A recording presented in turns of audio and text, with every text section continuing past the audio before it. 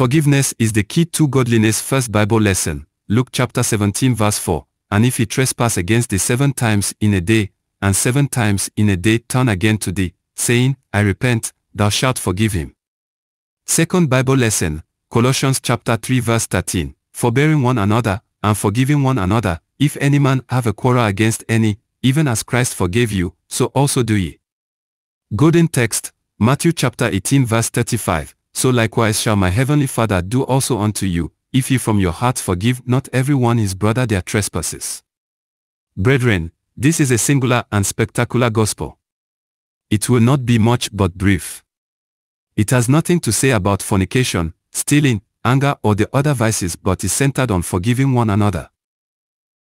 If you do not give in to works of the flesh, like adultery, fornication, uncleanliness, lasciviousness, idolatry, witchcraft, hatred, variance, emulation, wrath, strife, sedition, heresies, envying, murder, drunkenness, revelings, and such like vices, but fail to forgive others that trespass against you, then you are lost.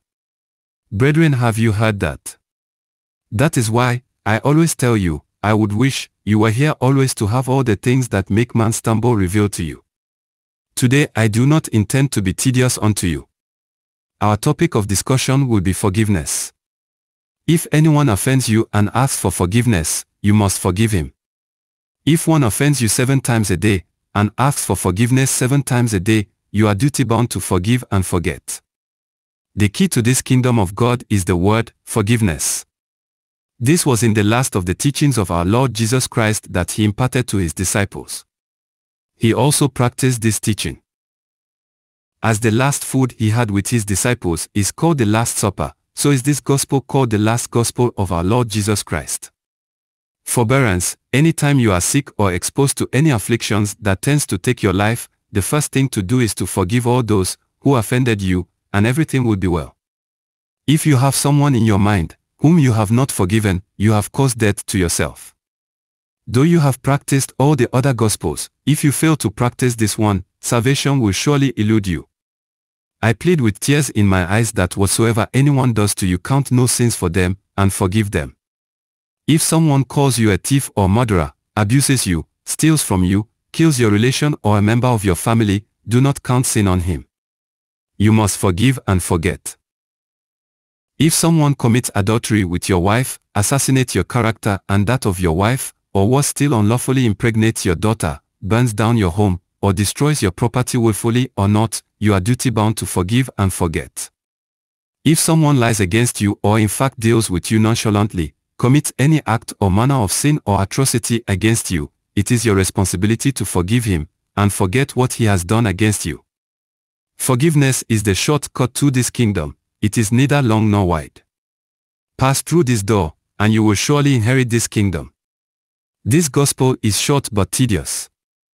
Since you were born, all the offenses that have been committed against you must now be forgiven and forgotten.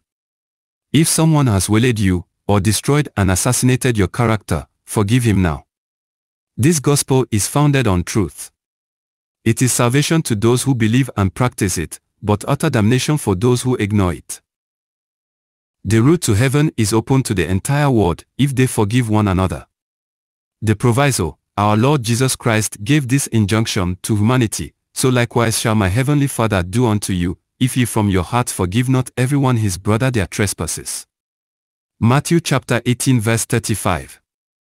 If you do not forgive others their trespasses and offenses against you, God likewise will surely retain your own trespasses. You who claim, even if God were to descend on earth, you will never forgive, tell me, do you now see your problem? If you are so righteous, and practice all the teachings of our Lord Jesus Christ, but fail to bow to his gospel being revealed to you today, salvation will surely elude you. If you practice this gospel, you will have eternal life, but if you fail, damnation awaits you. If you do not forgive, you will be filled with darkness, and this situation will lead you to commit more hideous sins. If you learn to forgive, you will be filled with light, and this light will lead you to practice more righteousness. Darkness will never prevail over you. Your ways will be open. All ailments and tribulation will flee from you. To forgive costs nothing. It is neither singing nor dancing. It is not fun either.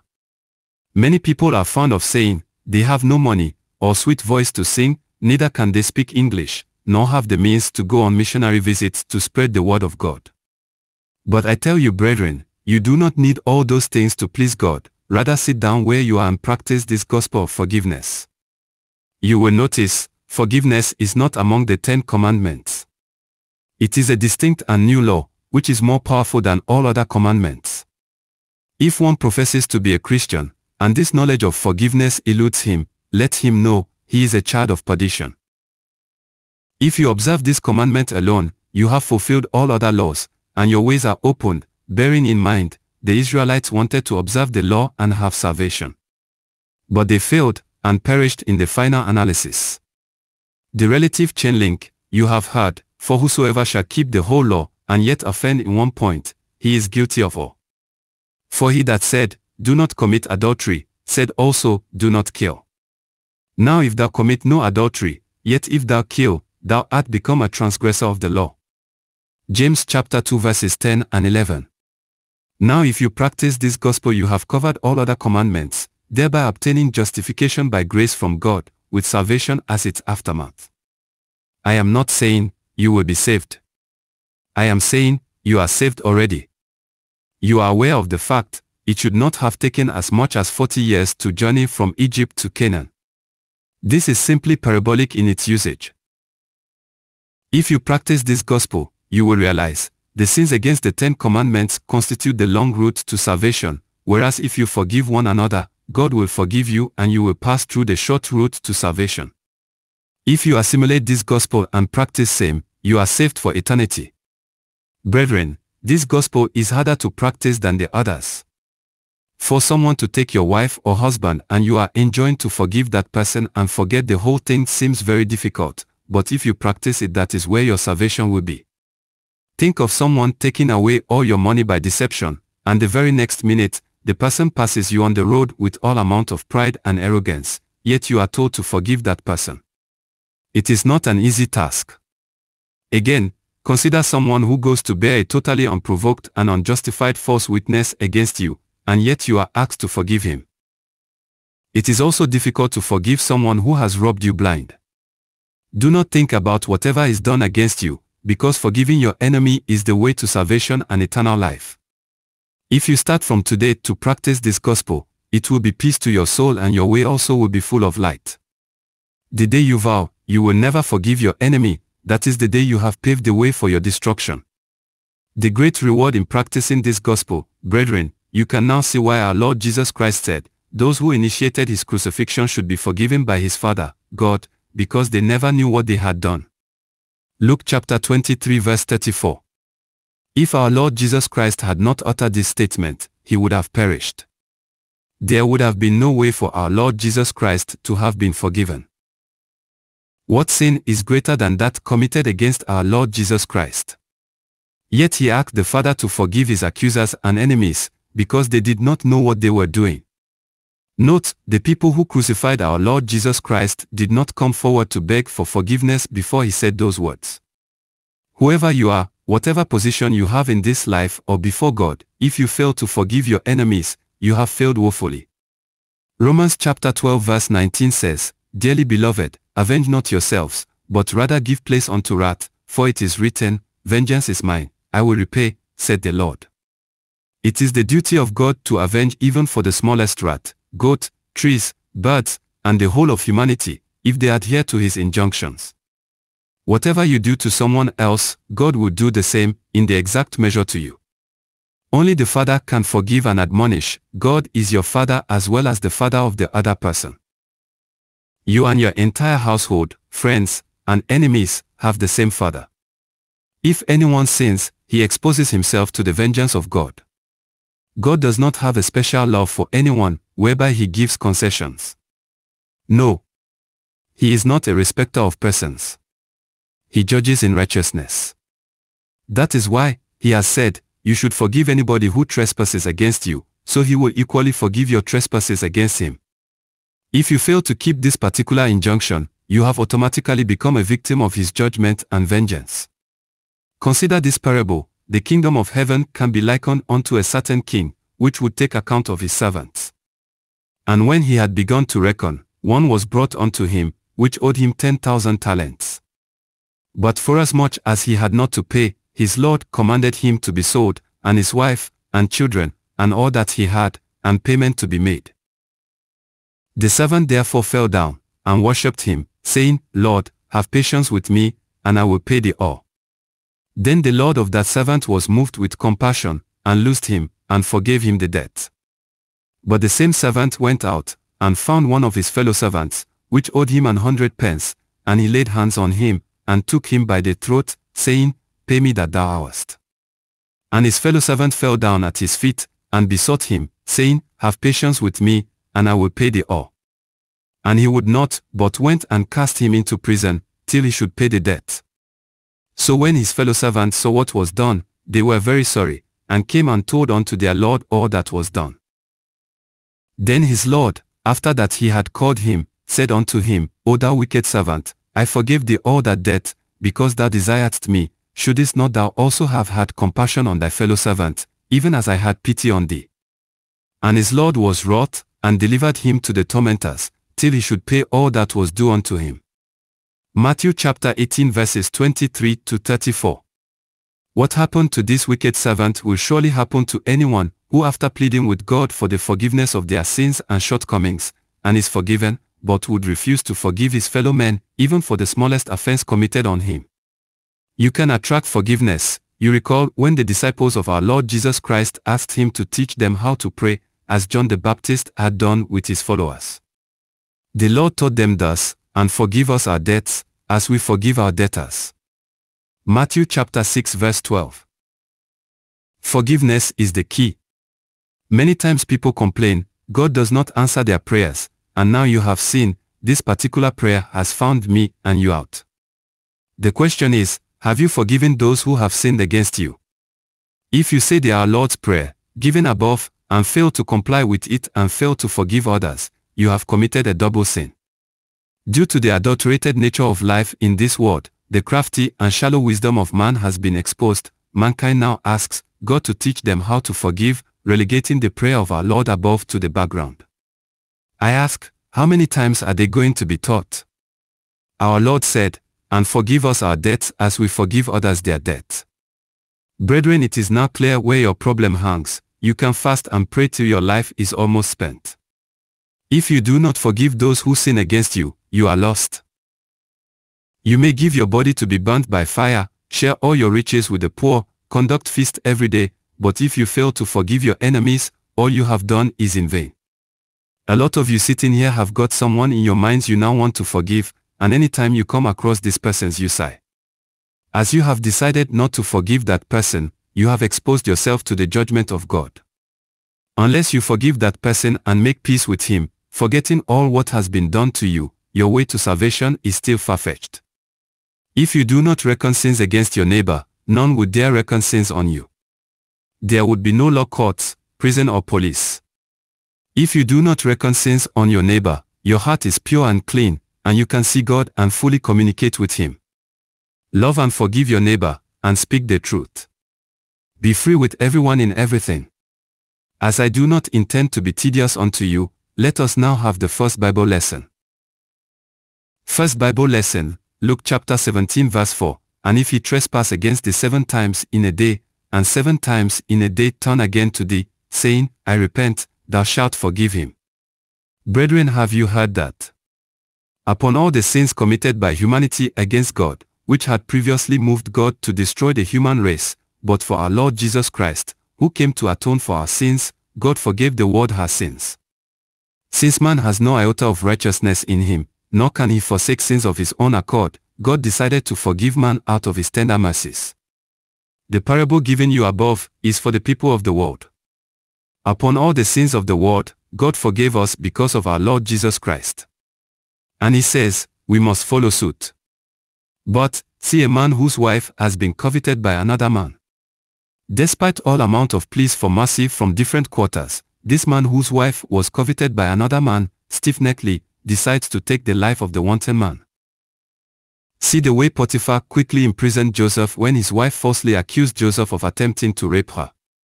And I ask you, how will Potiphar find out the truth? Did salvation not elude him because of his actions? Forgive one another, brethren. The entire world is filled with sins, but because of our Lord Jesus Christ, God forgave the entire world.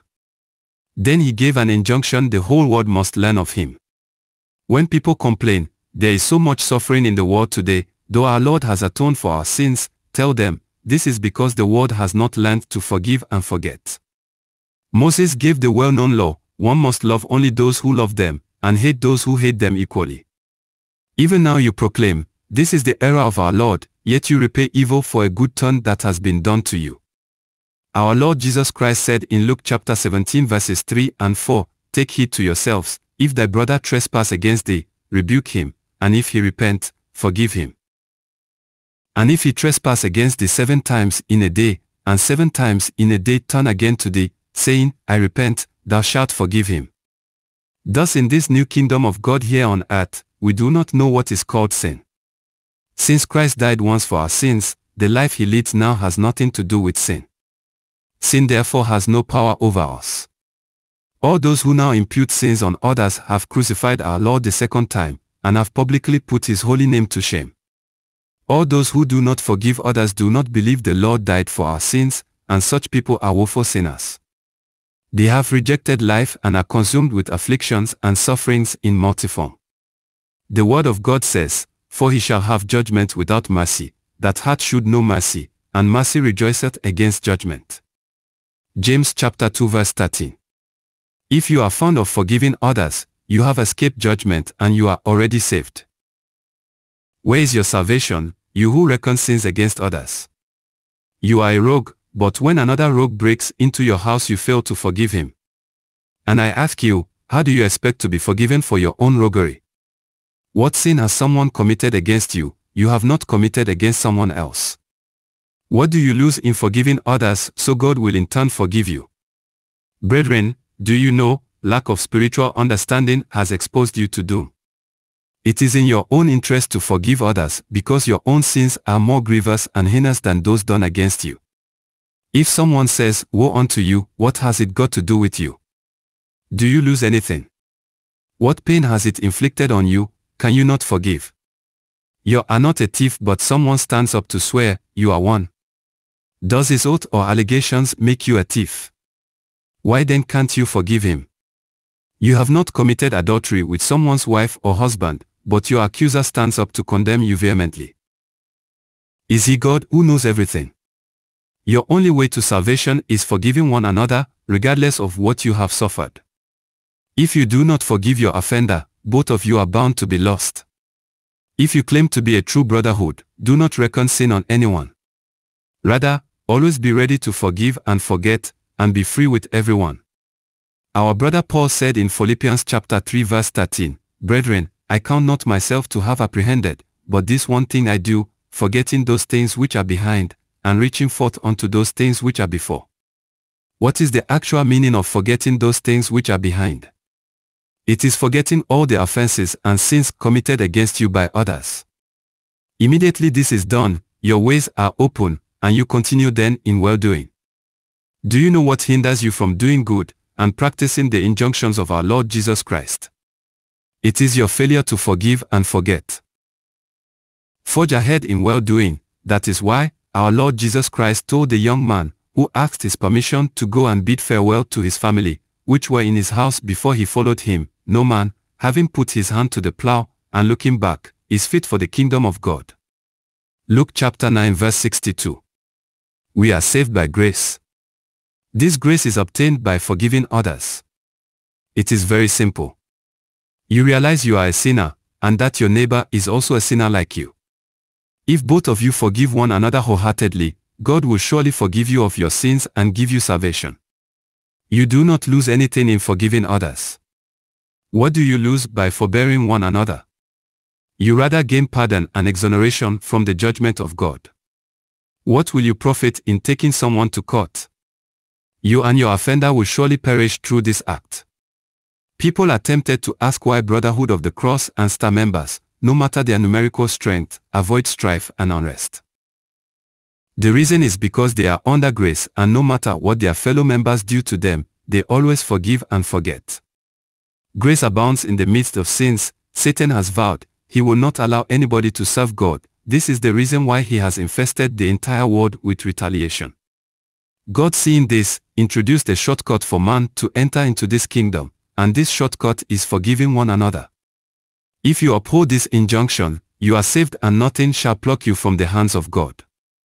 If someone has not offended you, he is always bold to your face, but the minute he offends you, he falls on his knees to beg for forgiveness, whether he is a governor, president, etc., and if you forgive him, he will acclaim you as a true child of God. You may note, hitherto this man never used to greet you. This is why offense has to come, for grace to abound. If you give a person £1 million, he will show appreciation because you have given him money, but he is more appreciative when he steals your money, and you refuse to sue him to court or disclose it to anyone. There is no greater work of God than forgiving one another. This is why you are advised to have love, because love goes with mercy and forgiveness. The word forgiveness sounds so small, but it is the most difficult word to practice. Because it seems, you claim perfection, I expose to you, none is perfect.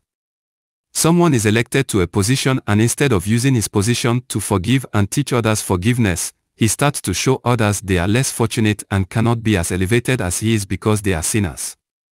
And I ask you, was he elected because of his good works? Let us now have the second Bible lesson. Second Bible lesson, Colossians chapter 3 verse 13, forbearing one another, and forgiving one another, if any man have a quarrel against any, even as Christ forgave you, so also do ye. That is what you are called to come, observe and practice. Forbear and forgive one another as Christ did forgive us. As our Lord Jesus Christ washed the feet of his disciples, and it cometh heat to Simon Peter, and Peter said unto him, Lord, dost thou wash my feet? Jesus answered and said unto him, What I do thou knowest not now, but thou shalt know hereafter.